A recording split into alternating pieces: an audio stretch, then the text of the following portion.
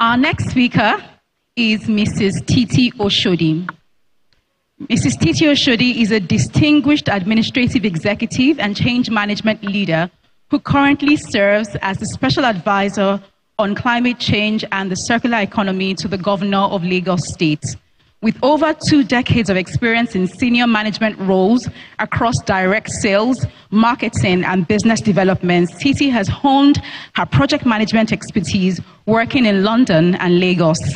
From spearheading experiential projects in corporate environments to impactful public relations initiatives within the federal government, her exceptional skills were further recognized during her tenure as Senior Special Administrator to the Governor of Lagos State.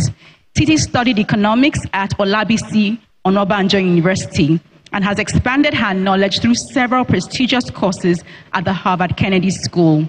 Titi holds full membership with the Society for Corporate Ethics and Compliance in the USA and the Chartered Institute of Personnel Management, Nigeria.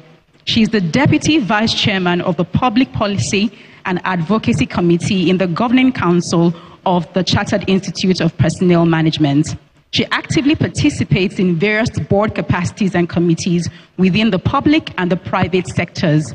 Mrs. Titi leads a fulfilling life as a mother of 2, supported by her loving husband and a strong community of Christian friends and mentors. Please let us welcome to the platform Mrs. Titi Oshodi.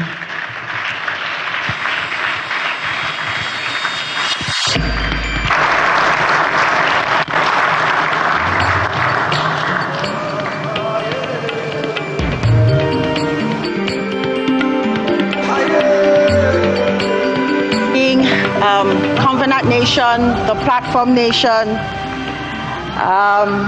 It's such an honor and such a pleasure to be here. This is my very first, even though I'm an ardent follower. I passionately follow the platform, but I'm one of those virtual listeners and viewers. I'd like to seize the opportunity to express profound appreciation to Pastor Poju and Pastor Mrs. Oyemade as well. Over a decade of the platform, saddled with the objectivity of bringing shaping mindset, creating leaders, is no small feat. I really, really am humbled to be here, and I thank you so much, Pastor Poju, for giving us the opportunity to come and share, and also to be able to experience the realness that I have never felt before in a room. Thank you so much, sir. I appreciate you. And also to the Platform Nation as well, to the Platform Nation. I bring you greetings from my boss, the Governor of Lagos State, Mr. Babajide Olushola Sanwo-Olu. Somebody that is very, very passionate, especially about the demographic, the majority of the demographic that I stand before here today. I know that we're coming and we're representing government, but there's so many things that we're going to be able to share. And this is my reason for standing before you. Mr. Babajide Olushola Sanwo has said to me, Titi, you make sure that you sell and that you share as much as possible. And that's what I'm going to do. I'd like to honor Mr. Kola Oyenayi that has come before, because that was an explosive session. And it has set the tone. I think the question is, where do we stand? So 2 varied components that we need to bridge today, this morning. Democracy and the free market. But I would say, and I'm going to take a different perspective, even though there will be some influx from what he has expended. There's no way that we can move away from that.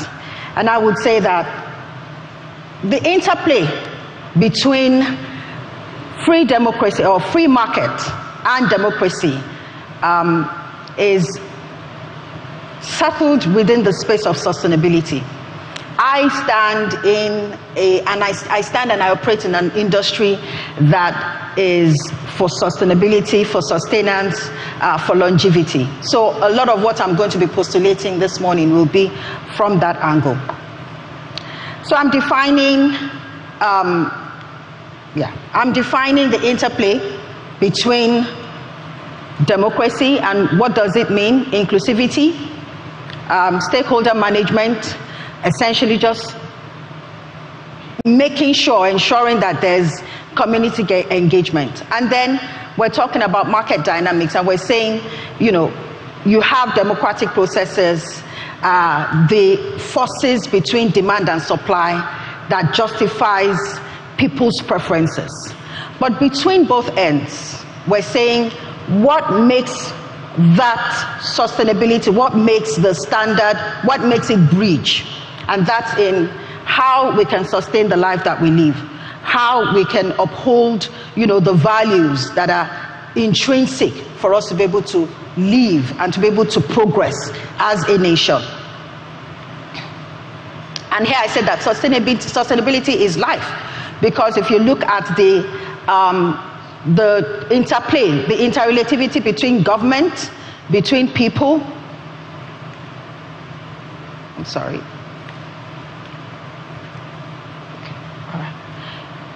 the interplay between people, between the citizens and the businesses, then each component, each entity have a role that they have to play, isn't it? And it essentially means that government, as we have heard, establish regular frameworks, regulatory frameworks. What are the indices by which businesses should be operating? What are the tenets, that help the operationalization of businesses? And businesses in itself, how are they supposed to, push, the innovations and technologies and the ideas and the concepts that enable them to be able to run? And the stakeholders are the citizens. They are the ones that are receiving, they're on the receiving end, and they're the ones that are justifying the compatibility of the businesses and what is produced for them, and how government also enables, the components that help them to run. So here we are. We say that we want to have a stable economy, and all of these tripartite, indices have to be well in place. But where are we in Lagos? What's our status? And this is a little, overview of what is going on with Lagos State. If you look at the numbers, you would notice that a coastal city of a population of over 22 million as we speak right now, and we have about 65% of that population termed and classified as highly vulnerable because they are settled in informal places. They're not even recorded within the aggregate numbers of our population, of our data. And if we're talking infrastructure, we're talking assets, we're talking about a worth of 75 billion that is also classified as vulnerable, highly vulnerable.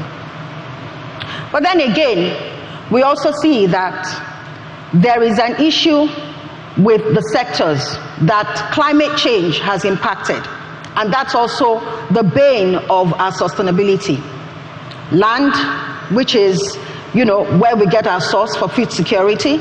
And so agriculture is a key aspect.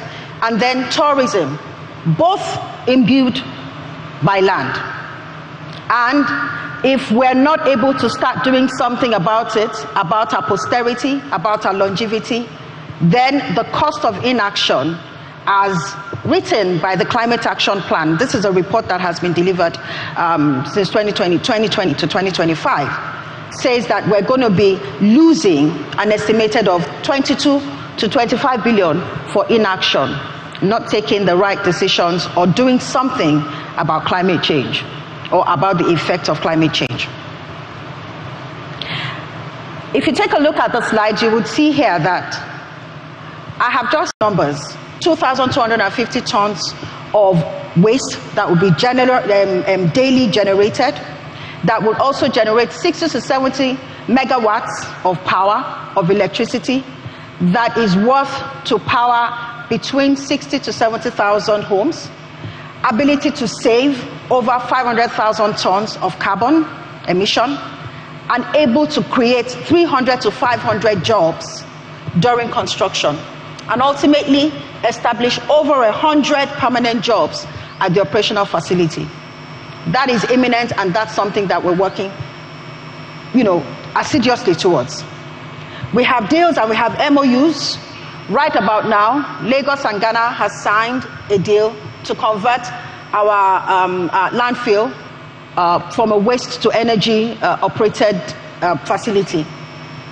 And of course, a lot of our markets, Ikorodu right now has begun to have a properly advanced transfer loading program. So technology is taking a lot more of the space in terms of our operations, and we're earnestly trying to increase our replicate. But these are things that are from our end that we're opening up for business opportunities. We're opening up for the corporates, for the private sector to key into. We know also that in all of this, there's a gap in public awareness. There's a gap for us. There's a gap in the polity. Climate literacy is really, really very prevalent, and the absence of it is really, really very important. It's really significant for us to be able to achieve climate literacy. We want to be able to drive that through every level of PR and media platforms. If we're talking about the creative industry, can we start to generate narratives? Can we start to generate messaging? Messaging that will be driven through movies, through scripts, through dancing, through music, through the various passion points. Just like, you have, America, the biggest, the largest or the most sophisticated country on the land. Can we start to drive that narrative of circular economy? Drive the narrative of what we own as a country, what we're naturally endowed with as our country, opportunities that are inherent in our country. Communication is the engine oil of life, and we must be able to start, and we must start from the bottom up. What are our challenges? Attitudinal change. Like I said again, it's going to be difficult to shift the mind if we don't start to drive incentives. Incentive means money. Money comes from, regulated from a large sum. My governor had said it some time ago, and he always says it because he was a bank treasurer for the longest period of time, that there are corporates that have 3 times the size of the budget of Lagos State. It's time for us to start to infuse and inject capital into our systems, and it will have to start from the corporates. We have an unfriendly finance environment. As I had said before, we need to start to, increase the level of accessibility to funding, and it sits within our financial institutions.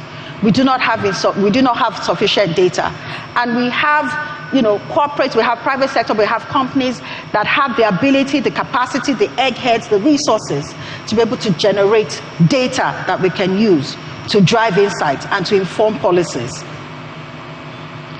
We need to stop working in silos.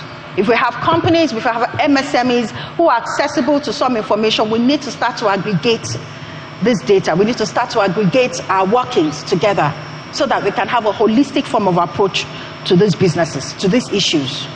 And we need to improve the market operations. What are the opportunities? And these are the things that other countries have also, been able to do so that they can harness opportunities that are seated within the company, within the organization, the economy. We have tons of opportunities as well on the flip side. Today, I can proudly say that we have food hub, a logistics hub that has been established along the corridor of Ketu and Ekpe. It's seated on a 1.2 million square meter. And that facility stores contents for up to more than 1,500 trucks and is expected to meet the daily needs of tens of thousands of actors in the food value chain. Within that value chain, there are opportunities for jobs. There are opportunities for playing, delivery, logistics, e-commerce. transportation. How can we start to look at those areas and see how much we can proliferate that space?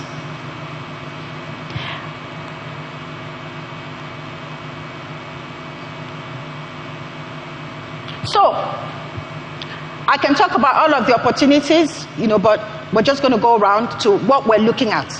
What is our future like? What do we want to achieve? We have investor opportunities.